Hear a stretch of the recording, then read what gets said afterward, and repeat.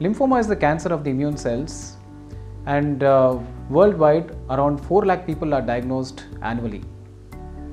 What causes lymphoma?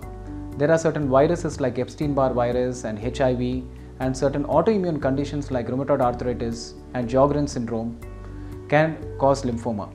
Apart from this, our change in lifestyle and exposure to pesticides and various other environmental harmful agents can also lead to lymphoma. Now, what are the types of lymphoma? Broadly, there are 2 types of lymphoma, Hodgkin lymphoma and the non-Hodgkin lymphoma.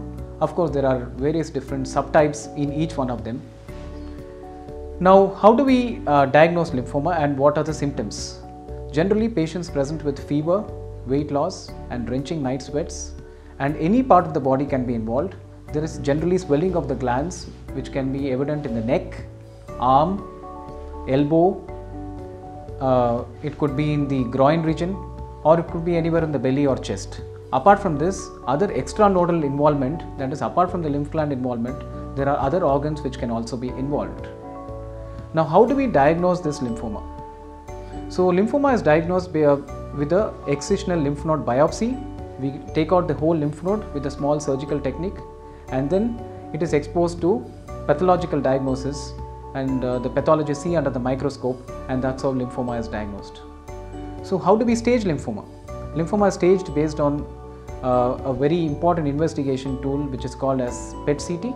Based on this, we know which part of the body is involved. And once we stage and diagnose lymphoma, the next thing is treatment. Treatment depends on whether it is Hodgkin lymphoma or non-Hodgkin lymphoma.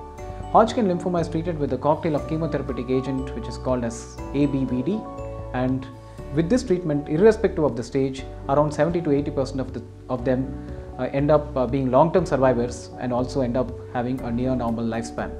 When it comes to non-Hodgkin lymphoma, again it depends on whether it is a B cell subtype or a T cell subtype. B cell lymphomas generally have a good prognosis. We have this drug called rituximab, which can be combined with chemotherapy, and again patients end up living long and most of them are cured. A small subset of patients which are called as T cell lymphomas are difficult to treat, but again, like I said, it is a very small subset.